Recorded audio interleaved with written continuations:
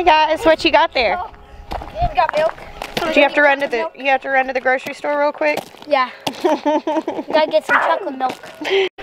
Hey y'all, what's up? Welcome back to Roots Refuge Farm.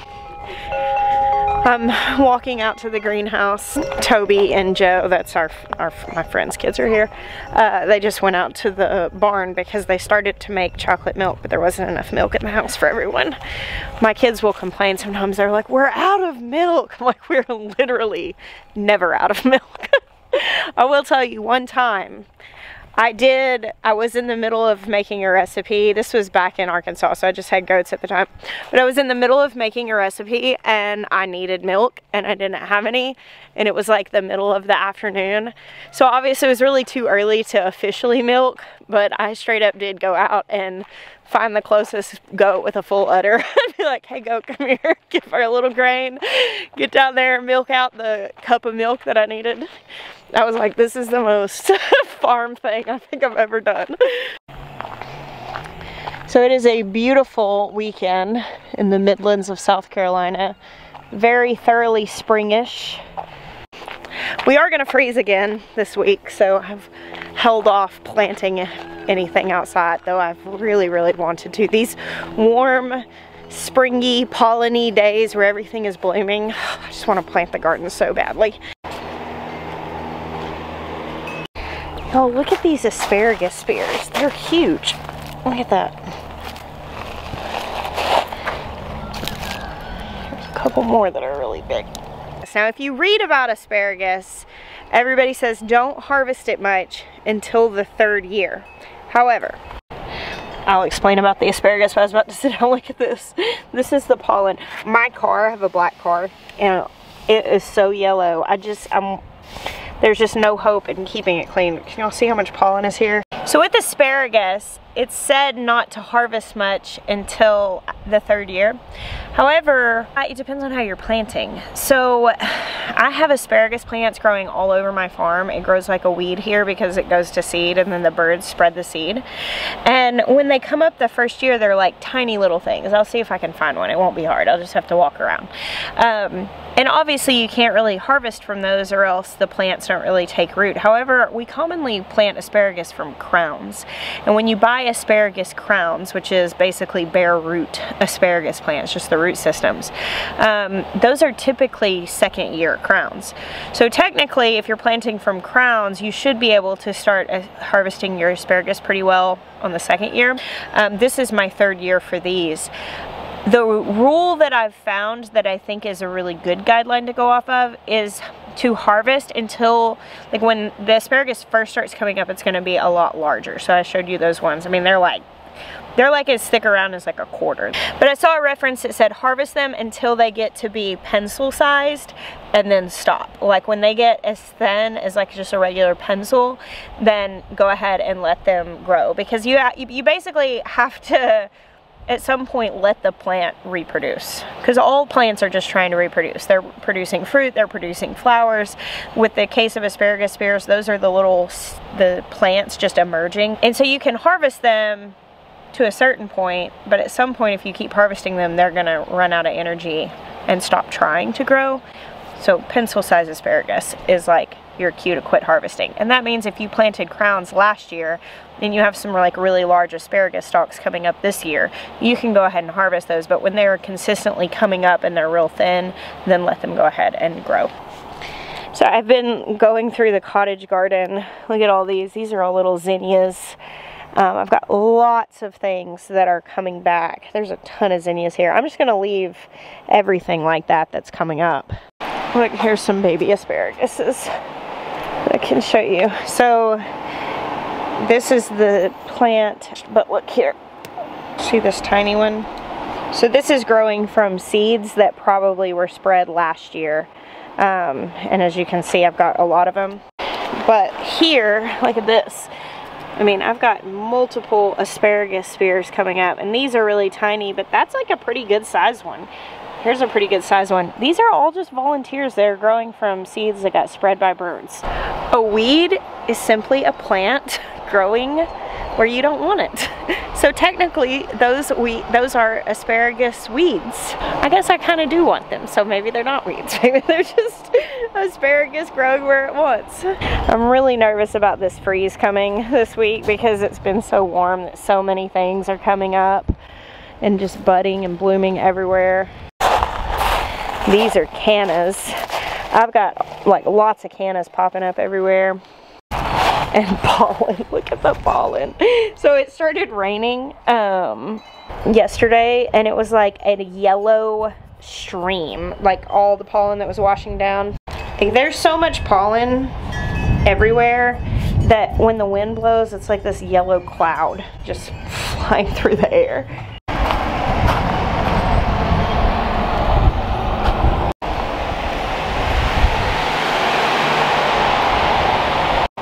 I have to turn my fans off in here so you guys can hear me. I'm at the point now with the greenhouse that with these sunny days, having to turn the fans on real high and how warm it gets in here, I've got to really stay on top of watering because things dry out super fast. I've been asked a lot about my little sprayer here. I just bought this at Walmart. So I'm often asked about sprayers and nozzles, and people say they just don't last very long, the ones that they've bought. And honestly, that's kind of my experience of all of the ones that I've ever had.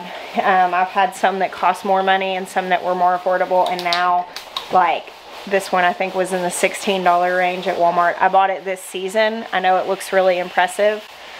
If it is still this impressive in another 2 months, then I'll be like, man, this is a unicorn amongst sprayers. Because my experience of most sprayers is, and this could be on me. Like, I mean, I'm also really bad about throwing them around, you know, like I drop them on the ground and stuff like that. So it could be me. This could be user error. But in my experience, I've yet to find a spray nozzle that is really good for a long time. They typically do like wear down pretty quickly.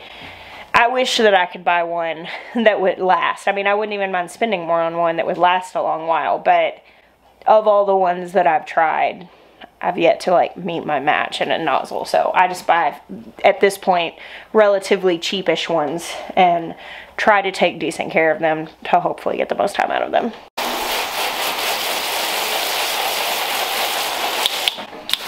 So right now I'm just doing like a quick spray. And then I'll go back and put some water in the bottom water trays. So this last week in the greenhouse, I've been plugging away at my like next phase in seed starting. So I'm about to show it to you guys. But the way that I start tomatoes is I put a whole lot of seeds in one pot like this. I've done like a tutorial, like official tutorial video in the past. So I'm just going to like touch on this.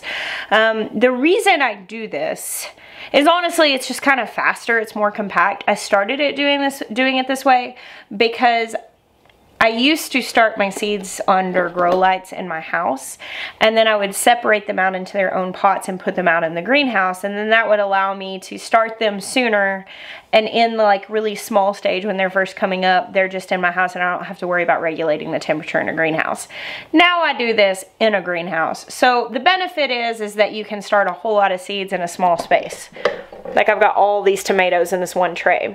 But now what I have to do is I actually have to take them and separate them into individual pots. And it's crazy how fast these things grow once you give them their own space. So obviously like this stage of a bunch of seeds in one pot, it only works for a little while. And then, I mean, eventually they're gonna run out of space and they're gonna get really spindly. Like I'm getting to the point that it's like, okay, you really have to separate these. The other benefit of doing it like this is like if let's say I want 10 tomato plants of a certain variety or whatever. If I fill 10 pots and I put one seed in each pot, and let's say I have 80% germination, 8 come up and 2 of those pots now have nothing in them. So I can then choose to resow, and then I have 2 plants that are like behind the other plants. So if I want 10 plants, let's say I'll put 12 seeds in here, 13 seeds in here. I give it a little bit of margin. And then whatever comes up, I can choose, okay, now I can put my 10 plants in 10 different pots. And I guess it's kind of streamlined. I don't know. I feel like it saves time. Maybe not. Maybe I'm just delaying the time. So now I have to fill all the pots and write all the labels and do all the stuff now that I didn't have to do when I started the seeds a couple weeks ago. So I did this 2 trays right here. I don't know. I separated these out. And they have already grown so much since having their own space. Those guys need some water. They're a little dry. So you can thick sow anything like that doesn't mind having its roots messed with. So I'll do eggplants that way also. Look at that. I bragged on this thing and now it's starting to get squeaky and leaky. Maybe it was just the way I was holding it. Or maybe it's actually leaking. Anyway, I'll do eggplants that way too. Peppers, any sort of onion or allium you can thick sow and then separate. The things that don't like that are cucumbers, melons, squash. Honestly, with flowers and things, I usually just give them their own cells. The thing with like tomatoes, onions, and peppers is that those are the things that you're typically starting with a little bit of a time crunch. So, like for instance, I'll plant flowers for 2 months, you know, and I can put new seeds in or whatever. But with tomatoes, I'm trying to get these plants started as soon as possible so that they can bear fruit as soon as possible. And so I don't really want to have plants that are weeks behind because I didn't have good germination. So I don't know, somebody asked me like, well, can you do that with all of your plants? And I think that you probably could push the limits on things that don't mind having their roots disturbed, because you're essentially going to take these tiny plants and tease them apart and replant them. And also like tomatoes especially, they just take off with even just the, I mean honestly sometimes I'll just pull the seedlings up. If they've got a tiny bit of roots, they'll be fine when you put them in soil. Now with the bottom water trays, this is when they become pretty non-negotiable for me. When the seedlings are really small, it doesn't really matter because you can just water the soil. They're not drinking that much. Typically it's not that hot. But as it starts to warm up and get really sunny, and then the plants are getting bigger, therefore they're using more water, those bottom water trays are pretty necessary because that soil can dry out a lot in a day. I can't remember what I did, like showed the last time that I showed how to do this, because you know, it's so weird, like when I'm making videos, I can even look back on videos from 3 or 4 years ago and the way I have done things is kind of adapted over time. So what I used to do is I would take this and I would dump it out. And then I would separate the seedlings into different cups. But then I had a pile of soil there that could potentially have seeds in it that haven't yet germinated. And then I don't know what they are, because if they go germinate somewhere else, I can recognize it's a tomato seedling, but I don't know exactly what it is. So what I do now is I'll take the pot, and I usually have like a marker or something that I'm working with. And I will use this to kind of go in here and lift the soil up so that I can bring the seedlings out here while maintaining a pretty good bit of roots. All right, I just flung this. Now there's no soil, but there are still roots. And then I use the same marker to make a hole, and I plant this really deep. Now with the tomatoes, they'll benefit from you planting deep because they'll grow roots along their stem. The way tomatoes grow when we're not involved is they're actually very rambly, and they ramble along the ground, and where the stem lays along the ground, it'll actually root into the ground. So you can plant tomato plants really deep and they'll just grow roots where they're in contact with the soil. Other things, I don't know, somebody told me last year that somebody else that they follow did an experiment to see if pepper plants seem to grow stronger and bigger from being transplanted deeply. And they said that they did. I've never really tried to transplant pepper plants very deeply, but I know for tomatoes it's a benefit. And for some things I don't think it necessarily hurts, but it might not make like a difference either way. Anyway, what I do is I'll pull out everything that I want to from here. If there are any excess, I may trim them off, but I leave one with the tag in the original pot that I started them all in.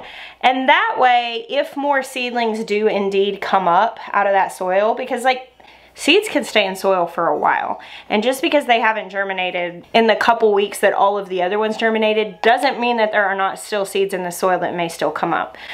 So at least if I have them in the original pot with a tag, I'll know what they are when they do come up. And I may not need them, I may not want them, but to me that just seems a little better than just tossing them away. I have a really hard time like getting rid of seedlings.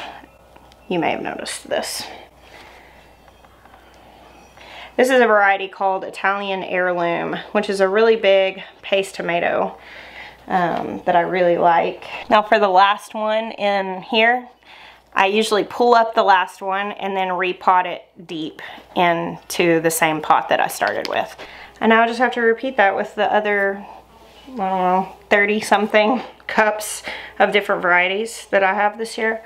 It's more than that, it's more than 30 something. I'm looking, there's a whole tray over there. I think I ended up starting like 40 varieties, which is actually like less than I have done in the past, but it's still a lot.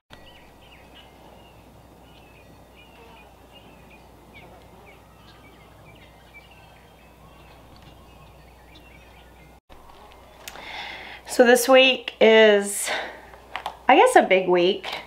We're starting our farmer's market this week. I mentioned it in a video the other day.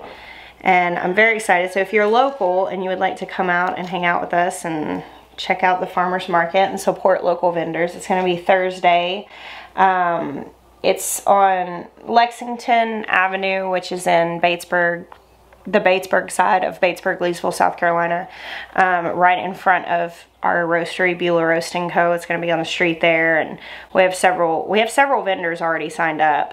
And it's from 3:30 to 7:30, I believe. If you would like to vend or be a volunteer, you can sign up for that on the Beulah website. I'll put a link to it. But if you would just like to attend, we would love to have you come. I'm very excited. Honestly, just a touch nervous. Like, it's not that I anticipate anything being negative about it. It's just, I always feel nervous whenever we do new things that I want to make sure that we do well, you know, because people are investing their time and their energy. I tend to get a little nervous when it comes to stuff like that because I hate disappointing people, so I want it to be really good. But I'm very excited about it. I'm thinking about it a lot. So the task of separating out the tomatoes is relatively tedious, and every year I like doing it this way. I don't like filling all the pots and writing all the tags and that part of starting seeds. And every year that I do it this way, and then I have to fill all the pots and write all of the tags after my initial wave of excitement has passed, because when it's like seed starting time, I'm like raring to go. I could fill 1,000 pots on that excitement. But then I end up putting it off because I start all the seeds in a compact way and then separate. And at this point, I'm still very excited, but it's beautiful outside and I want to be outside, and, you know, like, I don't know that this is the way that I should be doing it. I feel like I should maybe make more of my early seed starting excitement, because now I have to make myself. Like, right now I am at the point that I'm like coming out every day and being like, okay, just do 2 trays today, you can do 2 trays tomorrow. And it takes me, plugging away at it like that, it takes me about a week and a half to get all the tomatoes separated out into their pots. Because like today, I also need to start my zinnia seeds, and that's what I really want to do, because I'm kind of over this. Isn't that so bad? I do think that maybe that is something that doesn't get talked about enough in the like gardening and homesteading social media world, which, I mean, I'm here in the middle of it, making a job out of it. And I love the romance of this dream life. I love it. I love the garden. I am so excited about the garden a lot of the times. But in gardening, food growing, homesteading, raising animals, whatever aspect of it you want to like hone in and look at, cooking food from scratch, there is the truth that you're doing oftentimes extremely repetitive tasks that must be done or else you fail for the season. You know, like if I don't separate my tomatoes out and they all get too leggy and then they're not plantable, then I've missed my window, and then I've got to choose, well, do I want to buy plants or do I not want to grow tomatoes? So there's something pressing on it time-wise. And sometimes with doing anything like this, you just have to buck up and make yourself do the thing you don't want to do. And though I am extremely excited about gardening and I love it, there are still times that I have to make myself like, Jessica, go do the tomatoes, go separate the tomatoes out, go start those seeds, go them in that bed. You have to go harvest that thing. If my scooping's weird, it's because I'm trying not to dislodge my camera. You guys are sitting on soil right now. Anyway, especially if you're a person that deals with attention issues, staying on task like I do, I highly recommend a little reward system for yourself. Like for me, it was like, hey, you have to separate out, I just did 2 trays of tomatoes. You have to separate out 2 trays of tomatoes before you get to plant your zinnia seeds. Like the thing that I am most excited about doing is usually the reward that I let myself have after I do the thing that I'm not very excited about doing. I actually think that this is something that the garden has taught me that I just had not learned as much in other areas of my life, because there are some real non-negotiable things whenever living things are like dependent on you. And I know that we can like make light of how many houseplants we've killed, and we can make light of being forgetful people who like blow off responsibilities, and while it stinks to kill plants, and I do kill plants, and I have made light of killing plants, like it gets a lot more serious when it's like goats that you're talking about. Like there comes a point in gardening and homesteading where you don't get to just like make light of negligence anymore. And so for me, I want to be frank with you guys whenever it's something like, I am so over dealing with these tomatoes. I'm super excited for the garden. I cannot wait to eat a tomato, don't get me wrong.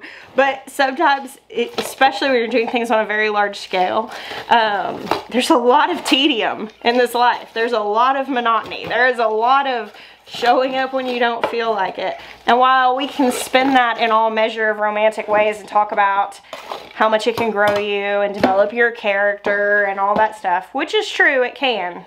Sometimes it also just, it doesn't feel great. And you just gotta suck it up. Just, you know, suck it up, buttercup. That's what I tell myself whenever I'm like, I don't wanna do that. I don't wanna. Suck it up. Y'all, look at the pollen on this tray.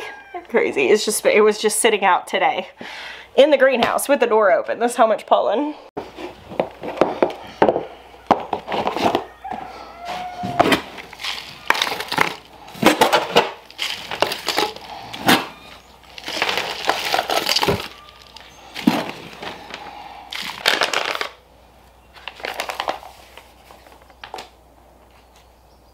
I just bought the seed package at like a local feed store, but it's called the Mini Zinni Mixture, and it's a blend of Thumbelina, Button Box, Pumila, and Lilliput, Beehive, and semi-double flowers.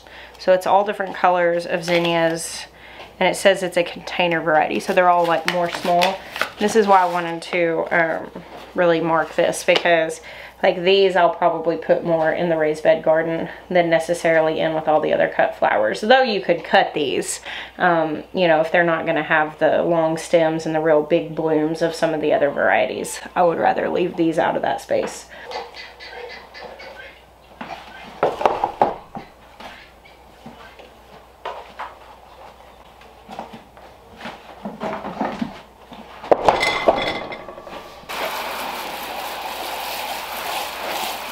Alright, task done, or chipped away at, and reward given. I now have a few more trays of tomatoes and a couple more trays of flowers, which is good. I gotta turn the fans back on in here. I turn it off whenever I'm shooting videos in here, but it gets really too hot for the plants pretty quickly. When I come outside, and it's the end of winter, and it's a sunny day, I just want to soak it up. I just want to come outside and stand in the sunshine or lay down in the sunshine. Oh, if I ever go anywhere, if I'm like in the dead of winter, if I go travel somewhere, like last February we went down to Florida and it was so sunny and I just was like laying in the grass like everywhere I went. I just wanted to lay out in the sun and soak it up. I miss you, sunshine. Well, I hope you guys have had a lovely weekend and that you are getting done with your responsibilities, even the ones you don't necessarily feel like doing. what I tell myself often whenever I have all these tedious little tasks that I don't necessarily feel a ton of excitement about, is I just remind myself how much I used to hope to get to do these things. Just keep it in perspective. Thank you guys for hanging out with me today. I bless you. Until next time.